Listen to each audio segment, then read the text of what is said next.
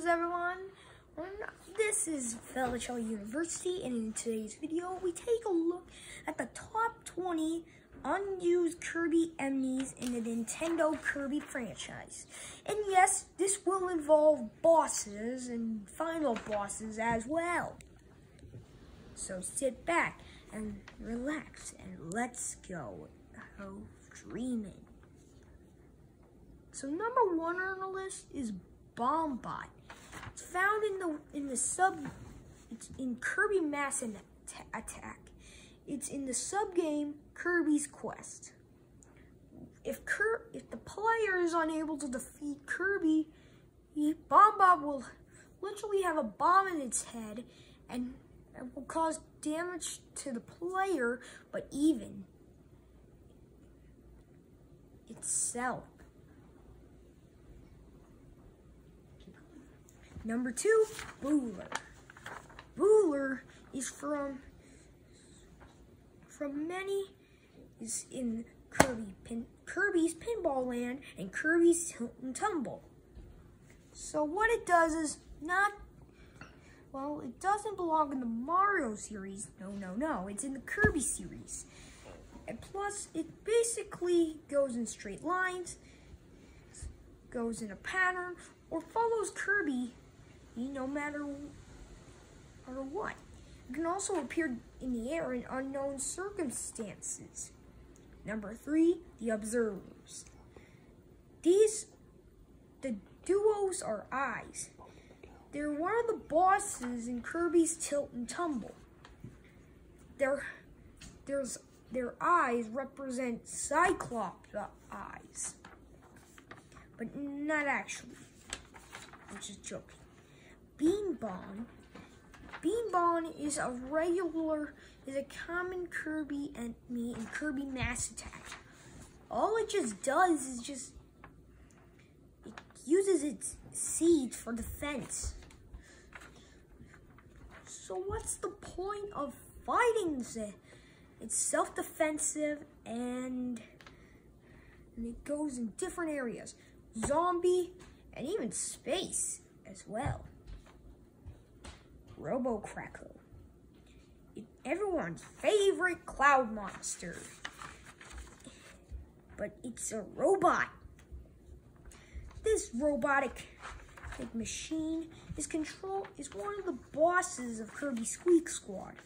Controlled by an entire army of monsters covered in a cloud-based exoskeleton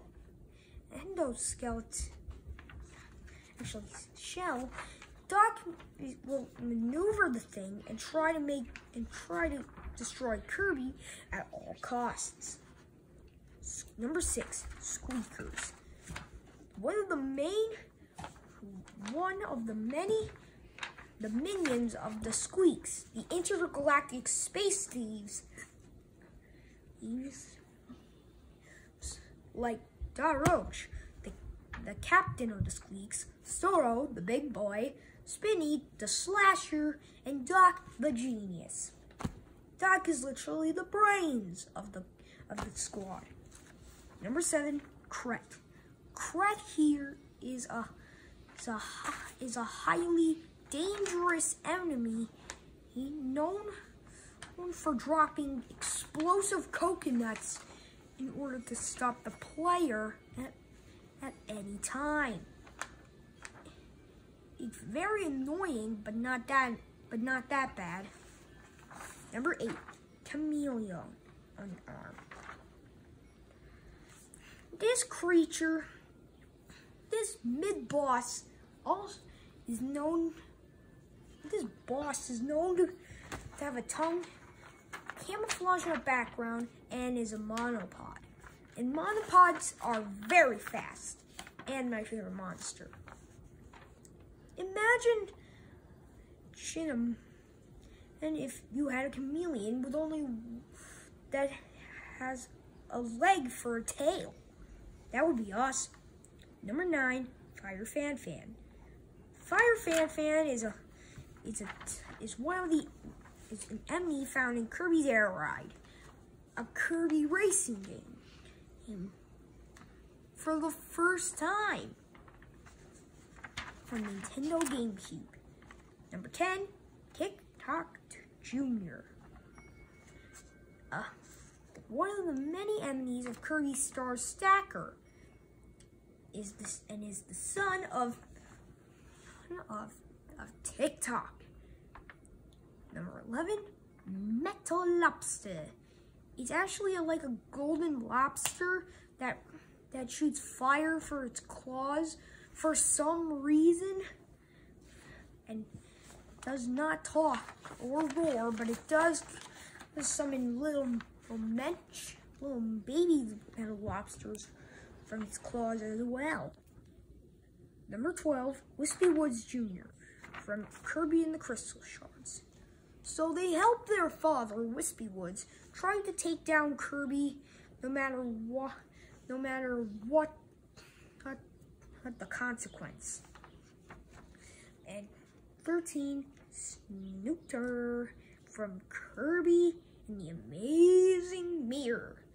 This guy is very aggressive, so don't even think of trying to attack this dude. Imagine a Snooter aggressively chasing you in a dark alley at night. Amira is, I don't want to debate because it doesn't have a mirror, because it is the mirror, and it's a mirror. So number 15, Dark Matter. Everyone's heard of the Cyclops of Dark Matter and Zero. Dark Matter is a black demon,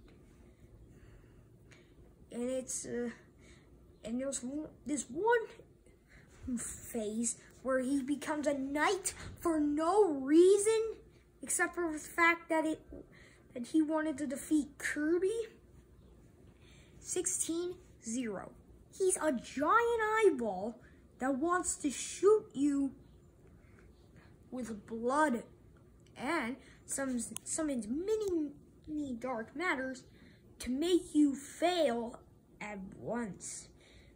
The dark matter and Zero's eyes are represent Cyclops' eyes, and Gooey from most of the Kirby games, like Kirby Star Allies, is mostly known to be a friendly part of dark matter in many circumstances. Number 17, Mr. Shine and Mr. Bright. They're a duo from Kirby's Adventure. Found in one of the towers. Well, it's been so long. So have you been to Borrello Orthodontics? Well, you should be there because it's great. It has a Kirby game it has a game console, Nintendo console, that has Kirby's Adventure. Okay. Back to the list. Number 18, Floaty Woods. Floaty Woods is a giant tree that looks a lot like Wispy Woods, but is tilted, but wobbles in order to make the player screw up. Number 19, Crazy Stactus. Crazy Stack. I don't want to debate that this thing is annoying, because it is. It just flails around shaking side to side. It goes in 2 different colors, green and yellow. Number 20 is Yin Yarn, the final boss in Kirby's Epic Yarn. He's the main antagonist of the game for no reason.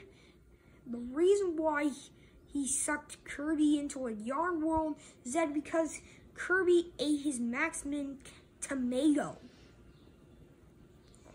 And when Kirby tried to inhale air, the air just went right through it. Right through him. And that's it for today's video. Subscribe to our channel and leave a like and go and type in kirby.com/Nintendo and get a free Kirby education.